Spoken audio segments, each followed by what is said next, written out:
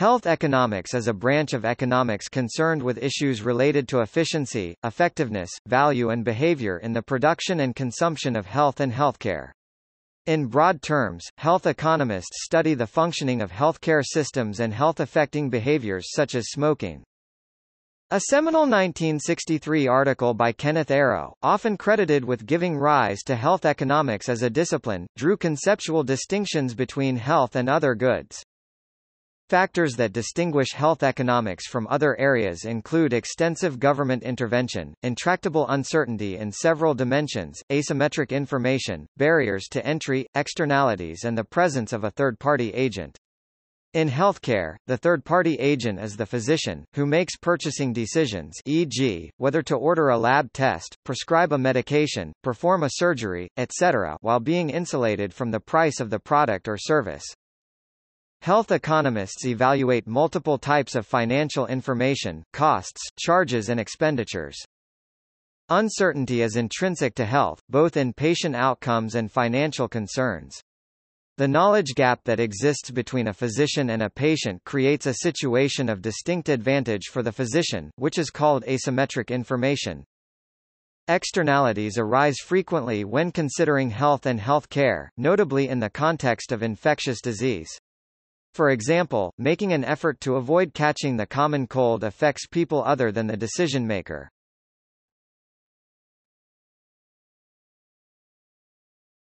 Topic: Scope.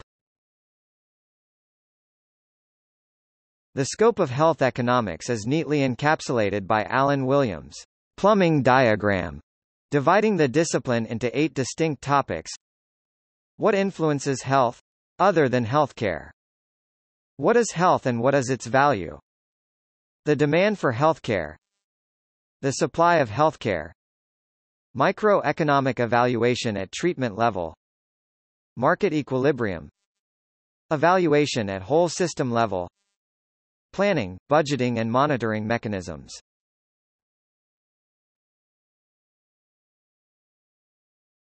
Topic: Healthcare demand. The demand for healthcare is a derived demand from the demand for health. Healthcare is demanded as a means for consumers to achieve a larger stock of health capital. The demand for health is unlike most other goods because individuals allocate resources in order to both consume and produce health. The above description gives 3 roles of persons in health economics. The World Health Report p. 52 states that people take 4 roles in the healthcare: contributors, citizens, provider, consumers. Michael Grossman's 1972 model of health production has been extremely influential in this field of study and has several unique elements that make it notable. Grossman's model views each individual as both a producer and a consumer of health.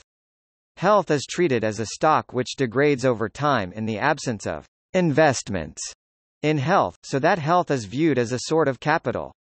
The model acknowledges that health is both a consumption good that yields direct satisfaction and utility, and an investment good, which yields satisfaction to consumers indirectly through fewer sick days. Investment in health is costly as consumers must trade off time and resources devoted to health, such as exercising at a local gym, against other goals. These factors are used to determine the optimal level of health that an individual will demand. The model makes predictions over the effects of changes in prices of healthcare and other goods, labor market outcomes such as employment and wages, and technological changes. These predictions and other predictions from models extending Grossman's 1972 paper form the basis of much of the econometric research conducted by health economists. In Grossman's model, the optimal level of investment in health occurs where the marginal cost of health capital is equal to the marginal benefit. With the passing of time, health depreciates at some rate delta. The interest rate faced by the consumer is denoted by R. The marginal cost of health capital can be found by adding these variables: M C H K equals R plus delta. Display style MC underscore HK equals R plus delta. The marginal benefit of health capital is the rate of return from this capital in both market and non-market sectors. In this model, the optimal health stock can be impacted by factors like age, wages and education. As an example, delta delta increases with age, so it becomes more and more costly to attain the same level of health capital or health stock as one ages. Age also decreases the marginal benefit of health stock. The optimal health stock will therefore decrease as one ages.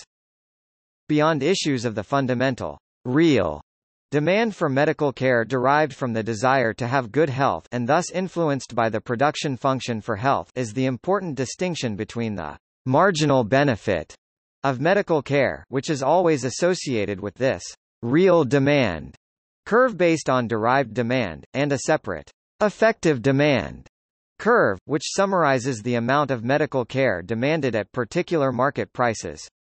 Because most medical care is not purchased from providers directly, but is rather obtained at subsidized prices due to insurance, the out-of-pocket prices faced by consumers are typically much lower than the market price.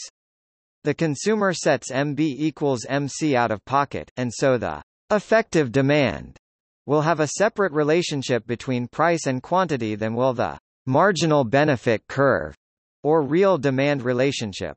This distinction is often described under the rubric of ex post moral hazard, which is again distinct from ex ante moral hazard, which is found in any type of market with insurance.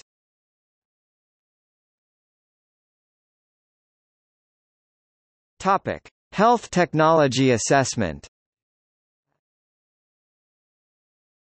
Economic evaluation, and in particular cost-effectiveness analysis, has become a fundamental part of technology appraisal processes for agencies in a number of countries.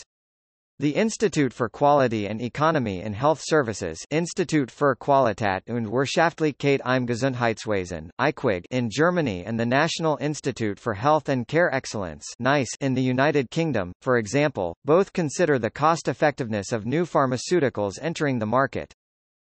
Some agencies, including NICE, recommend the use of cost-utility analysis (CUA). This approach measures outcomes in a composite metric of both length and quality of life, the Quality Adjusted Life Year (QALY).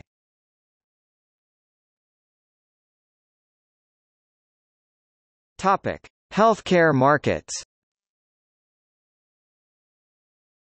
The 5 health markets typically analyzed are: Healthcare financing market, Physician and nurses services market, Institutional services market, Input factors markets, Professional education market. Although assumptions of textbook models of economic markets apply reasonably well to healthcare markets, there are important deviations. Many states have created risk pools in which relatively healthy enrollees subsidize the care of the rest. Insurers must cope with adverse selection, which occurs when they are unable to fully predict the medical expenses of enrollees. Adverse selection can destroy the risk pool. Features of insurance market risk pools, such as group purchases, preferential selection, cherry picking, and pre-existing condition exclusions are meant to cope with adverse selection. Insured patients are naturally less concerned about healthcare costs than they would if they paid the full price of care. The resulting moral hazard drives up costs, as shown by the famous Rand health insurance experiment. Insurers use several techniques to limit the costs of moral hazard, including imposing copayments on patients and limiting physician incentives to provide costly care. Insurers often compete by their choice of service offerings, cost-sharing requirements, and limitations on physicians. Consumers in healthcare markets often suffer from a lack of adequate information about what services they need to buy and which providers offer the best value proposition. Health economists have documented a problem with supplier-induced demand, whereby providers base treatment recommendations on economic, rather than medical criteria. Researchers have also documented substantial practice variations, whereby the treatment also on service availability to rein in inducement and practice variations. Some economists argue that requiring doctors to have a medical license constrains inputs, inhibits innovation, and increases cost to consumers while largely only benefiting the doctors themselves.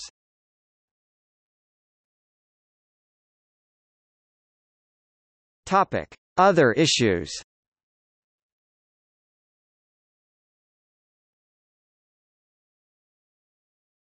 Topic: Medical economics. Often used synonymously with health economics, medical economics, according to Coulier, is the branch of economics concerned with the application of economic theory to phenomena and problems associated typically with the second and third health market outlined above. Typically, however, it pertains to cost-benefit analysis of pharmaceutical products and cost-effectiveness of various medical treatments. Medical economics often uses mathematical models to synthesize data from biostatistics and epidemiology for support of medical decision-making, both for individuals and for wider health policy.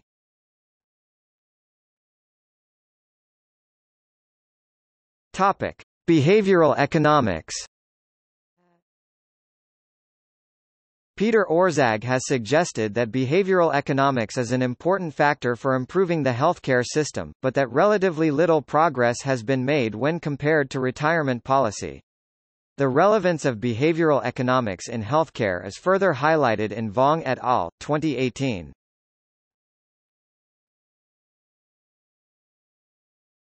Topic: Mental health economics. Mental health economics incorporates a vast array of subject matters, ranging from pharmacoeconomics to labor economics and welfare economics. Mental health can be directly related to economics by the potential of affected individuals to contribute as human capital. In 2009, Curry and Stable published Mental Health in Childhood and Human Capital, in which they assessed how common childhood mental health problems may alter the human capital accumulation of affected children. Externalities may include the influence that affected individuals have on surrounding human capital, such as at the workplace or in the home. In turn, the economy also affects the individual, particularly in light of globalization. For example, studies in India, where there is an increasingly high occurrence of Western outsourcing, have demonstrated a growing hybrid identity in young professionals who face very different sociocultural expectations at the workplace and in at home. Mental health economics presents a unique set of challenges to researchers.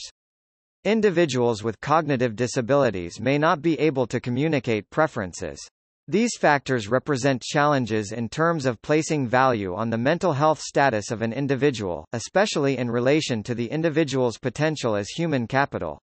Further, employment statistics are often used in mental health economic studies as a means of evaluating individual productivity. However, these statistics do not capture presenteeism when an individual is at work with a lowered productivity level, quantify the loss of non-paid working time, or capture externalities such as having an affected family member.